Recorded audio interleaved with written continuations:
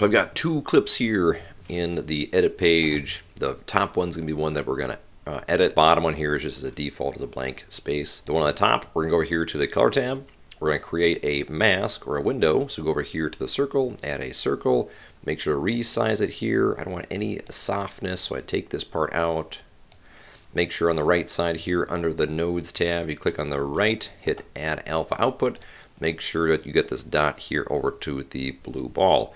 Going back over to the edit page, we're going to click on the top one here. We're going to change the way it transforms or it spins using the inspector tab. We're going to use this transform node here. So the very beginning of the clip, we're going to click on a keyframe here. We just hit this one for all of them for kicks. Then we're going to hit the space bar, and at the edge where I want it, I'm going to go over here and click on how I want it to look. And then along the way, the rotation does get off a little bit, and so I have to change and tweak to make sure everything is kind of staying on tap. So I make sure to add a keyframe here and a keyframe here just to make sure it kind of stays in the middle, and then you get this effect.